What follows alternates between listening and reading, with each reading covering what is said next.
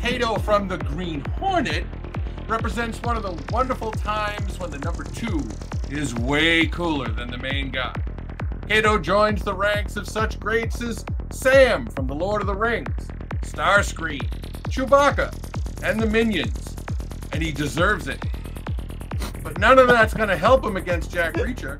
I hate to dunk on the man, but he's just not capable of winning the fight. Reacher's fast and has similar skills, and he is, by all accounts, a substantial fellow. 6'5" and 250 pounds of junk food-fueled muscle. Kato's 5'8", 145, and wearing a chauffeur uniform. So if we compare them using BMI, which is the only math I'm comfortable doing, Jack is 50% bigger than Kato. And that's where all things stop for this, folks. The math. Reacher's fought a lot of little fast guys. Rama's gone. Jason Bourne knocked his identity back out of him. Assam, the Bruce Lee clone, Dunzo. And this isn't going to be any different.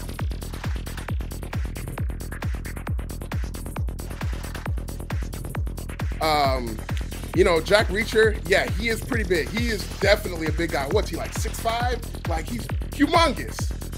But he also has a tendency sometimes to make humongous miscalculations. And I think that would actually go in the favor of Kato. Kato is definitely one of those characters that you don't want to underestimate. You don't want to just look at him and be like, yeah, I can beat you. Nah, man. He's definitely ready to surprise you at any given moment. Well, he's going to have to climb that back like Jack the Beanstalk. Jack the Beanstalk have to go up there and take out a giant. He's got no problems doing that. He does it every single day against other people who have weapons, who have guns.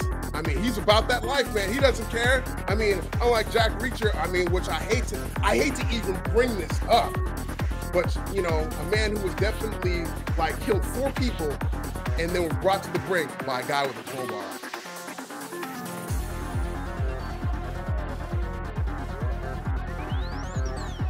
Kato, as always, carries all the weight in any given fight. And he is somebody who fights with an active handicap every single fight. He has to carry Britt.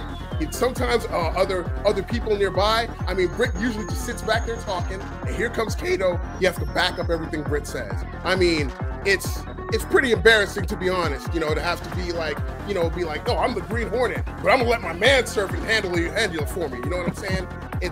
And I mean, unfortunately for Jack Reacher, this will be one of those situations where he's just another goon. He's just another goon that Kato would have to take out. Now, let's be honest though.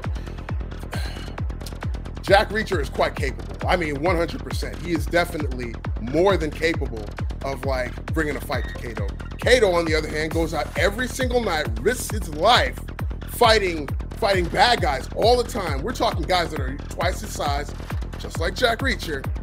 So, I mean, he's pretty experienced. I would say he knows a little bit of something about killing giants. I think he knows something about that. So, in closing, I would like to say, yeah, man, Kato, is definitely more than a match, I think, for Jack Reacher. Unfortunately, no matter how tall Jack Reacher is, I think he's going to end up coming up short on this one.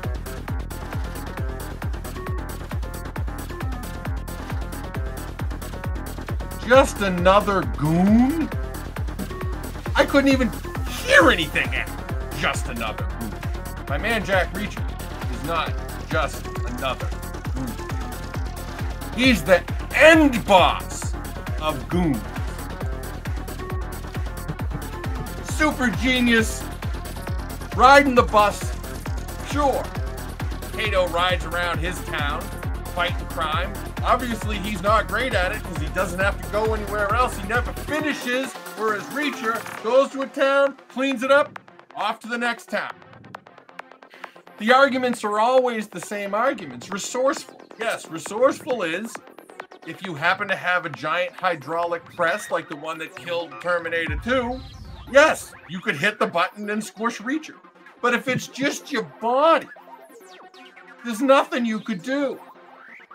Kato could stand on top of Reacher's head and jump for 100 years, and nothing would happen to Reacher.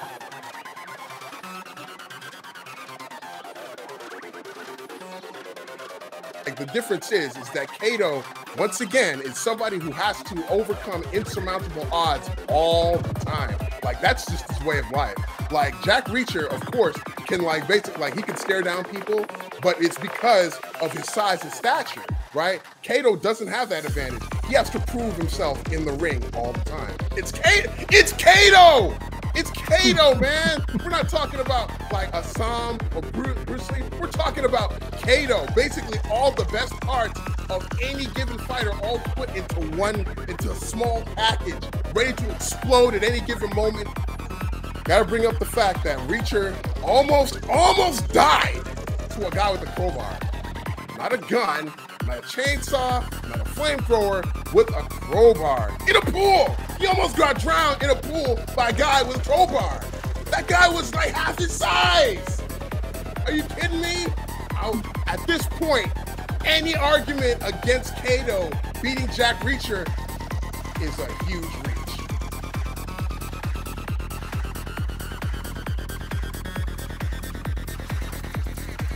All right, well, in this big battle of Jack Reacher versus the crowbar,